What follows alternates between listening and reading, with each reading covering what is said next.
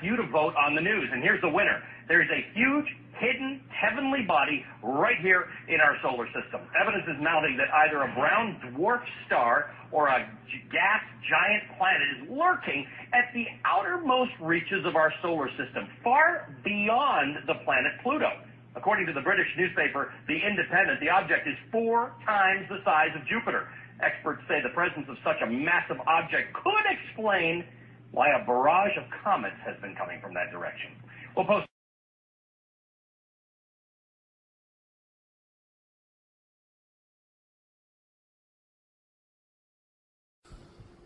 Hi, my name is David Morrison. I'm a NASA space scientist, and I want to talk to you very briefly about Nibiru.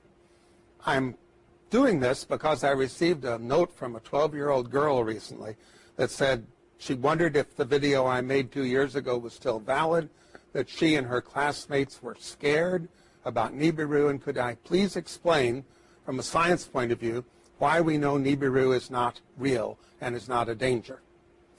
You know, the simplest thing to say is just that there is no credible evidence whatever for the existence of Nibiru. There are no pictures, there's no tracking, there's no astronomical observations.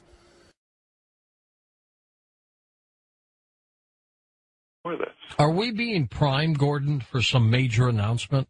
Well, that's the thing is, now, the Zetas say that the Council of Worlds has told the president, you've got to announce it.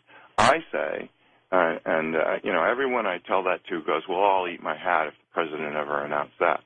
But if he did, you can speculate that the first thing he would say is Ronald Reagan had an executive order that this is top secret, and every other president signed on. But now I'm going to be the one who's breaking that because everybody has to know. And what would he? Well, we're coming up to the break. When we come back, speculate on what you think he would say. Okay, with our special guest Gordon James Gianninoto, and we're talking about Planet X. Now he has sent us some interesting pictures that you should get up to coasttocoastam.com and just take a look at them and make up your own mind. And I'll be back in a moment on Coast to Coast AM. If you need to email me, that's George at coasttocoastam.com.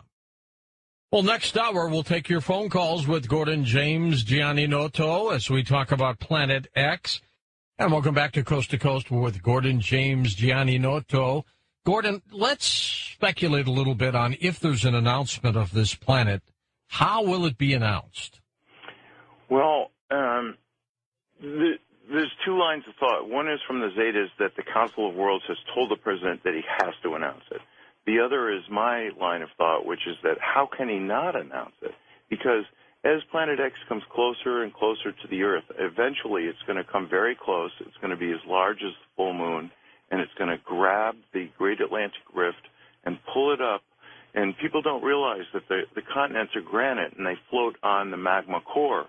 So they're just floating there. So the Great Atlantic Rift is a line of mountains right down the center of the Atlantic Ocean from Iceland to Antarctic, and there's an upwelling of magma right there.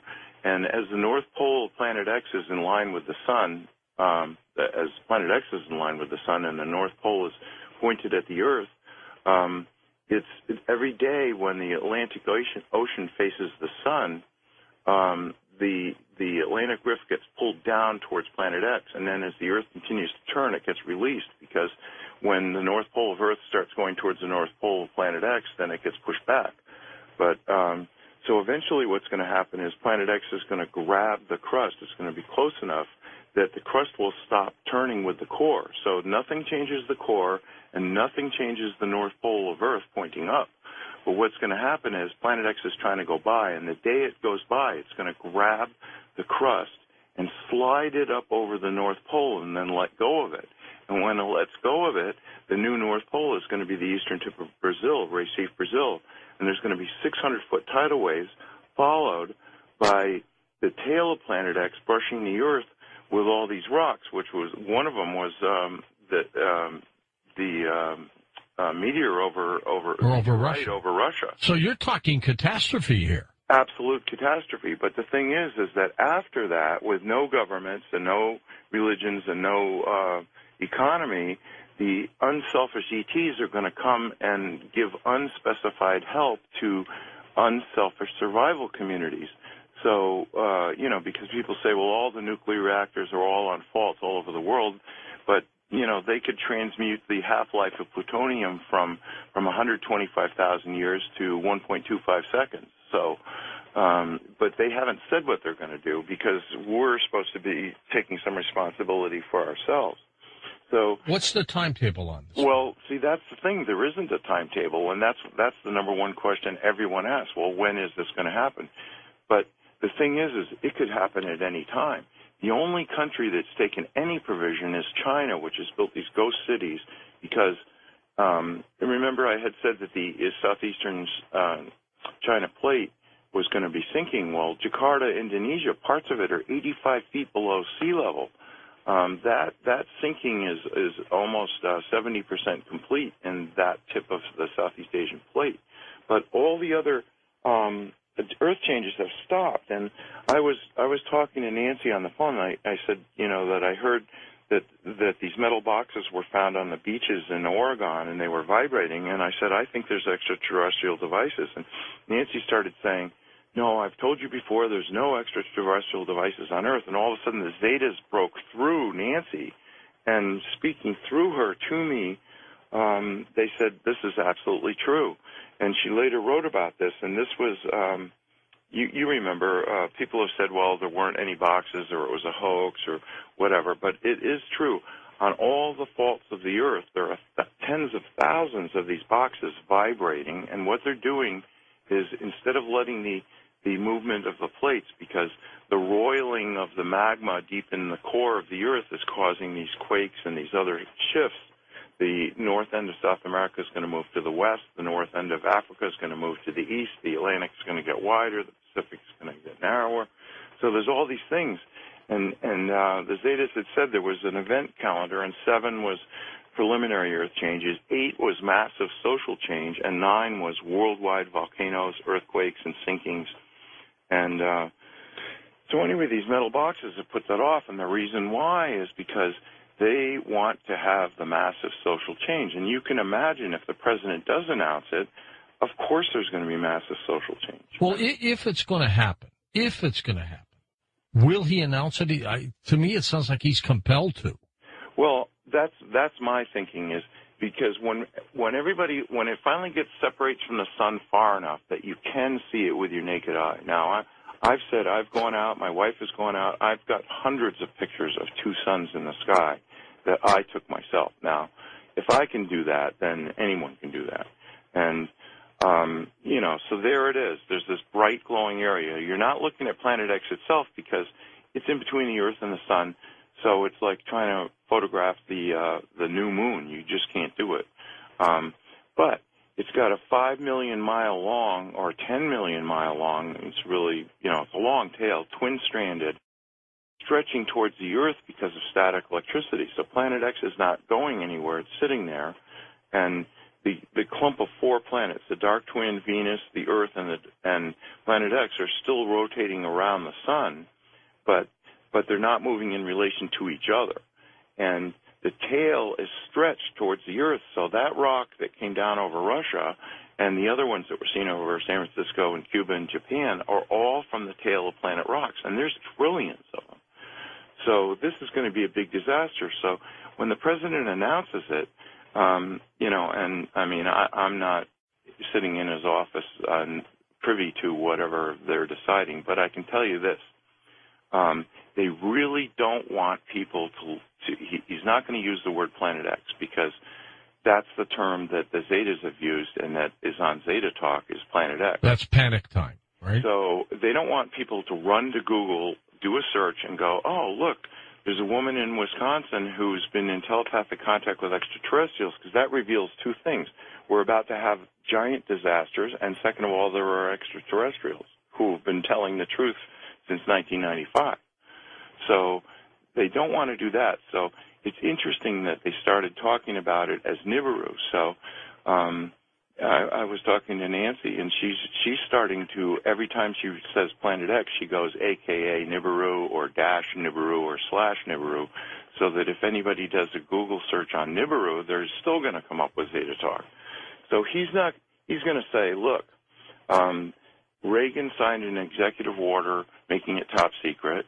Every president signed on, but I'm such a humanitarian that I'm telling you that there has been a planet between the Earth and the Sun for 9 years. And why not? I mean, if it separates from the sun where every single person on Earth looks up and goes, oh, my God, what's that? And the glowing area, the thing that's at the 5 o'clock position, is the tail, which is sort of transparent, translucent, whatever you want to say, because it's a cloud of dust or red iron oxide dust. It's lit by the sun, and you can see that from Earth. So that's what people are taking pictures of, is the tail of Planet X stretching towards the Earth. And you can't see Planet X itself, but one of these days, when it gets far enough from the sun, you are going to see it. And then at that day, George, don't you think everyone's going to go, the government couldn't tell us there's a planet? Sure, absolutely. No, and they're never going to believe another word the government ever says again for any reason. Not at all.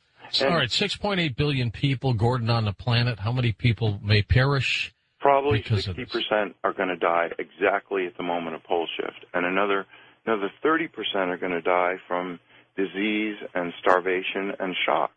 I mean, what the president should be announcing and saying, listen, we've got to move away from the coastlines.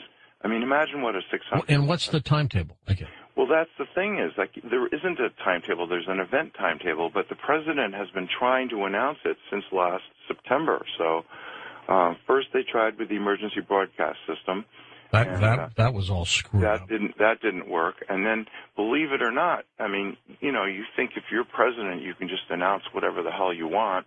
And no, you can't, because there are people, the elite and the rich and the powerful, don't want you to stop going to your job. I mean, if they announced the whole truth, do you think anyone would show up for their job? Pilots, policemen, firemen, truck drivers? No, people would want to be with their friends and family. Right, and they'd all head for Wyoming and Montana and places like that, you know, as far away from the coast as they can. The safe havens. Right, and so you can figure out where, now I live on a mountaintop in the middle of the Maine coast because Maine was held down by glaciers, and it's slowly rising, so once the crust comes free of the core, it's just going to pop up another 500 feet. So I'll be doing fine with a 600-foot tidal wave. But Florida, that's actually going to sink. The UK, that's going to sink. Japan is going to sink. So a lot of places, it isn't just a matter of a 600-foot tidal wave. And then, of course, all the ice in the whole world is in the wrong place, so that's going to melt. So the Zetas say the final sea level is going to be 700 feet above present. So the president isn't going to say what's going to happen. He's going to say there's a planet in between the Earth and the Sun, and now this is what I think, and, you know, speculation, because, you know, I'm not privy to the script here, but you know, that he would turn it over to NASA, which would say, yes, there's a rogue planet, but we were prohibited by national security, but don't worry about it. Go back to sleep. If anything's going to happen, we'll tell you. And then maybe they turn it over to NOAA, which is saying, well, this huge Earth wobble is what's causing all this weather. They're never going to admit that global warming and climate change were a lie, because can you imagine the lawsuits? It would bring the whole world to a halt, because how many hundreds of billions of dollars have been spent on reducing fossil fuels? And, you know, the thing is Planet X is roiling the magma, so the magma's circulating closer to the bottom of the crust, so the seafloors are warming, and the ice is melting from underneath. But the actual truth is the Arctic just had one of the coldest winters in years, and the amount of ice that formed this winter in the Arctic is unbelievable. Antarctica has been gaining ice. The top of the Himalayas and a lot of these glaciers are gaining ice. So this whole global warming thing, they're never going to use that phrase again. They would rather die than say global warming. So, you know, I don't know how he's going to put it, but my opinion is he's got to announce it. And meanwhile, the government is doing all these strange things, like ordering 1.2 billion rounds of hollow point ammunition. They're going to arm these Social Security employees and the National Weather Service employees are all going to be packing with hollow point bullets? I mean, come on. Who thinks, that that's normal? What are they expecting? And, of course, there's going to be some people who are going to riot and steal and loot and God knows what. Well, things could be out of control. Right, they could be out of control. But yet, if they do announce it, then people will go, well, this is something that we're all facing together. Let's work together to save as many people as possible. But they've got to do it sooner than later. Now, I live on a mountaintop. I heat with wood. I've got an outhouse. I'm ready for no electricity and no fuel. I live in a forest. I've got wood all around me. So, my theory is if you're ready for pole shift today, then you're going to be ready for it whenever else you can. But if you notice, around the world, the economy has not been getting better, regardless of what they're saying. And people are realizing every day that everything they've worked for all their lives is coming to naught. And hopefully people will say, well, really, what is important? And they'll realize, every time you see a disaster, you see people say, well, I lost everything, but, at least we all survived. And, that's what's important. And people are going to start realizing, well, maybe people are more important than possessions. But this earth wobble, I went out last July to take a picture of the full moon rising over the mountain in Maine where I live. And when I was in elementary school, we had a target range in the basement. So when I was in the third grade, we had lockers all the way down the hallway, and every guy in the third grade had his own .22 caliber rifle in an unlocked locker in the hallway, and we all had bullets in our pocket, and we couldn't wait till 3 o'clock to get out. That wouldn't happen anymore. No, and I grew up in the town next to Sandy Hook, so, but there are people who've decided to be selfish and doing awful things, but the majority of everybody is very conscientious. Maine is second in the nation for guns per person and 49th in gun-related deaths per person. So, just because, so people are legitimately saying, well, wow, I got a feeling something's not right. And you see that show, Doomsday Preppers. Oh, sure, yeah. People are like, well, the economy isn't coming back. I was in Walmart the other day. They had 15 people in a 5-acre store.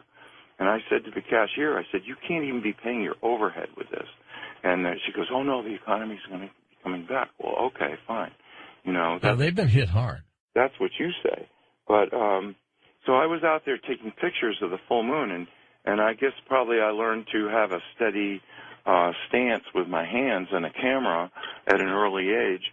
I used to win NRA sharpshooter awards. And that was, starting in the third grade. So anyway, I shot 2 pictures, and the mosquitoes were biting me like crazy. So I wanted to get a good picture of the full moon, and so I shot a whole series of pictures, and then I ran inside to get out away from the mosquitoes. And when I was playing them back on my computer, I realized that in 2 consecutive pictures, I hadn't moved my hands at all. There's a table up on top of the mountain, and there's the full moon. And in the second picture, the moon is moved to the right, not up. Now, if you think about it, everything, the moon, the stars, the sun, all rise in the east, go up to the midheaven, and then set in the west. And here I got 2 pictures of the moon, and between the 2 pictures, the moon moves sideways. How'd that happen? Well, that was like, I think the ETs, like I said, I've been in contact with ETs my whole life, and I think they guided me to do that because that is one of the most remarkable pictures. Now, I've gone out and watched Sirius rising and Orion rising in the east, and then I go back 20 minutes later, and all of a sudden it's like 45 degrees further south, but it isn't any higher in the sky. Now, why would that be? That's because every single day, Planet X pulls the magnetic bar of the Great Atlantic Rift down towards it, and then as the Earth continues to shift and the Atlantic no longer faces the sun, then the North Pole, which doesn't like the North Pole of Planet X, pushes the North Pole of the Earth back. So you get these wobbles, and what you get is this gigantic loops in the jet stream. So normally the jet stream moves from west to east, But now, if you notice these weather maps, and why wouldn't you with all these big storms? So everybody's more interested in the weather than ever because it's really can be life or death. And what you get is these giant arcs of cold air coming down from the Arctic. And 30 miles to the east, you've got this giant arc of tropical air coming up from the Caribbean. And you've got this clash of fronts that makes these gigantic storms. I mean, look at Hurricane Sandy. And, if the government told the truth, they should say nobody should rebuild anywhere. But it's just like Katrina and New Orleans. People are saying, well, we're going to bring it back, and it's going to be so meaningful, and we're going to have Seaside Heights, New Jersey, ready for the tourist season. And, but the truth is nobody should be there now at all because this is right in the danger zone. They should be saying, well, we're going to move anyone that wants to go from the coast.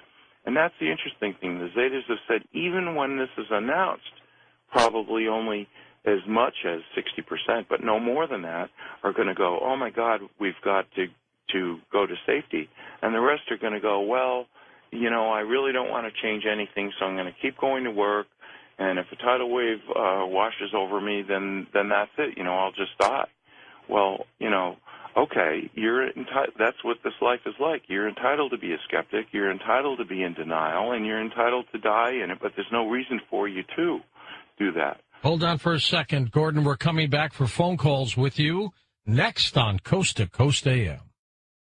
Indeed, indeed, and we're going to take your phone calls when we come right back on Coast to Coast AM. And welcome back to Coast.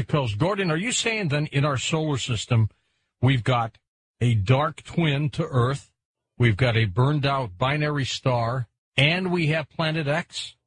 No, the binary star is quite a distance away. That's why it takes 3,657 years for Planet X to return. So it's something we've never seen because it's burned out, but it is a huge body, and that's where it started. And evidently, Planet X has been coming here at least 2 billion years. So, it wasn't that the Anunnaki were always there. They reached a point where they decided they wanted to powder the gold and put it in their atmosphere to keep the planet a little bit warmer.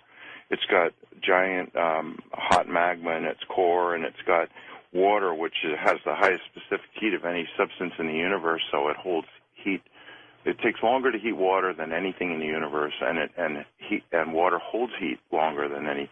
So, but they were getting cold, so that's where the whole quest for gold came from, is from that. And Richard Hoagland has said that, and he's a guest on your show quite often. Quite a bit.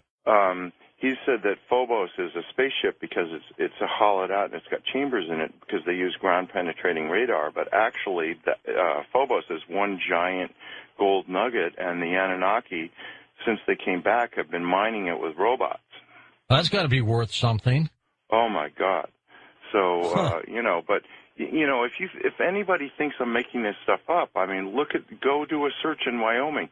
Dick Cheney tried to get the Wyoming legislature, and he only failed by a few votes, to buy a used aircraft carrier. Now, what in the hell would Wyoming use? There's no water there, is there? Well, that's the thing is, Edgar Cayce said that Omaha was going to be the greatest seaport in North America after pole shift. And, evidently he's planning that the Mississippi will split wide, or saltwater will go up to the Great Lakes, and then up the Missouri and the Platte Rivers, and then maybe the Red River. And I guess they were planning to, keep it, in the Great Lakes or in the Gulf, and then float it right up to Wyoming. But you can see why he would want that. It's got nuclear power. It's got a hospital. It holds 5,000 people, and he could load it with fighter strike jets, and be king of the world. And you look at the billionaires around the earth, they're trying to start their own space programs. But the Council of Worlds has said, no, nobody's going to leave Earth and come back as kings of the earth afterwards. No, they're all going to have to go through it. And whether you're a billionaire or not, you're going to have to roll up your sleeves. So, you've heard of the idea of these deep underground bunkers everybody was going to head to. Yeah. But, how well are they going to survive in 10-plus power earthquakes? So they're not. But then, after pole shift, at the hour of pole shift, when the tidal waves start, then everyone's going to, after that, there won't be any earthquakes, so people are going to want to be underground because how are you going to survive this fall of rocks? Okay, let's go to the phones. You to vote on the news, and here's the winner. There's a huge, hidden, heavenly body right here in our solar system. Evidence is mounting that either a brown dwarf star or a gas giant planet is lurking at the outermost reaches of our solar system, far beyond the planet Pluto. According to the British newspaper The Independent, the object is 4 times the size of Jupiter.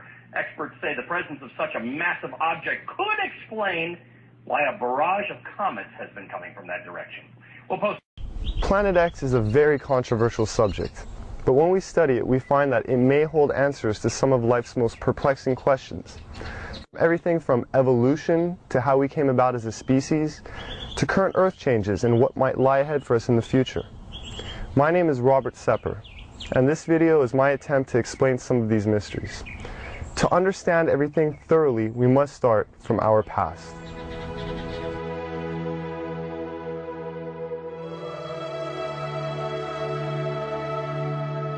As you do research on our mitochondrial DNA, you find that it goes back into the range of 150,000 years based on the mitochondrial DNA, which is, I think, pretty much incontrovertible. If we're 150 to 200,000 years old, that throws a huge, gigantic wrench into the establishment position that we evolved from creatures that were walking upright approximately 4 million years ago. The early Australopithecines, Lucy, everyone is familiar with her at around 3.2 to 3.5 million years ago, and they're finding new ones all the time. And all they say is to qualify as human is to be upright walking. If you're an upright walking pre-creature, you're called a pre-human. And even though all of those creatures, right through Neanderthal, from Lucy at 4 million years ago, right through the Homo habilis, Homo erectus, Neanderthal to Cro-Magnon, right up to Cro-Magnon, all of those creatures don't look anything like human beings as we are today. They are as different from us as primates. In fact, they look like primates. They look like upright walking primates. Up through Neanderthal, back to Lucy, and whatever's going to come before her. What could make something change so radically, literally overnight, in anthropological terms, and be anything remotely associated with Darwinism?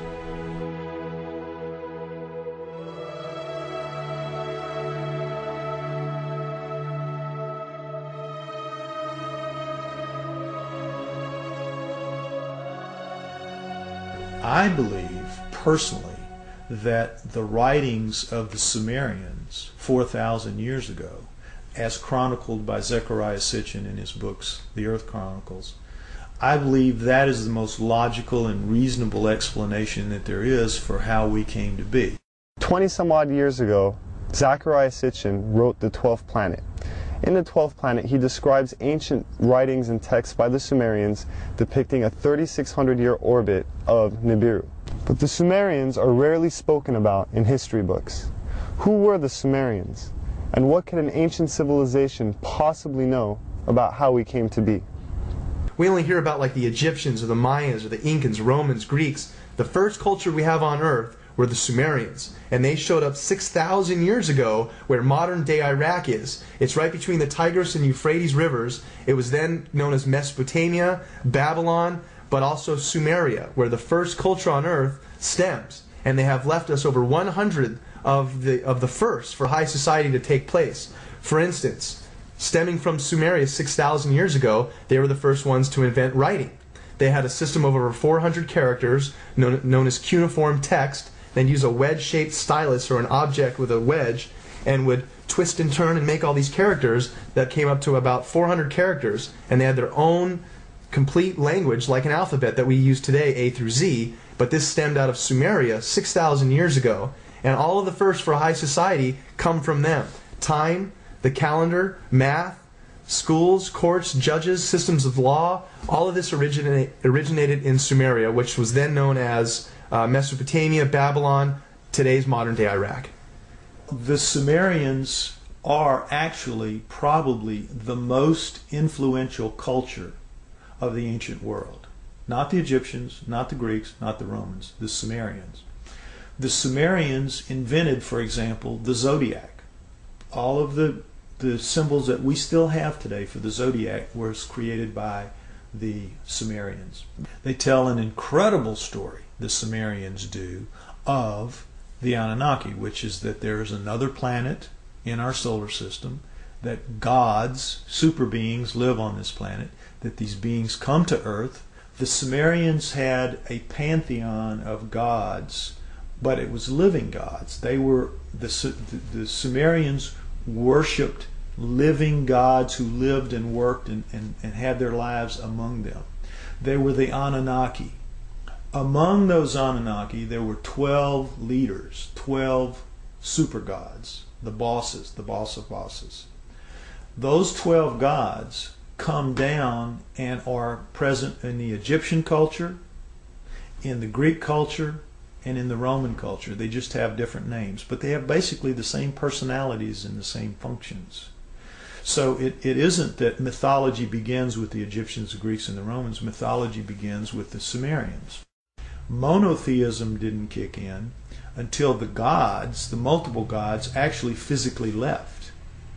When we look at all the stories in the Bible about how God is a feared God, and if you do what God tells you, you are given the reprisal of going to heaven, or if you do wrong, you go to hell, and it's very black and white. But the Sumerians give us a lot more context into that line of thinking and how it came about in their image and after their likeness. The Anunnaki quoted to the Sumerians as saying, "We have created you in our image and after our likeness, and we were their slaves," basically, to do as they bid it. Mine the gold, do their daily chores. We were basically their slaves. The leader said, "We'll make you a slave. We'll make you a servant." And that's the reason, the impetus, according again to the Sumerian writings, for the creation of human beings. The story of Noah is a classic that comes right out of the Sumerian texts. The word Eden, the Anunnaki called the land where they lived the Eden.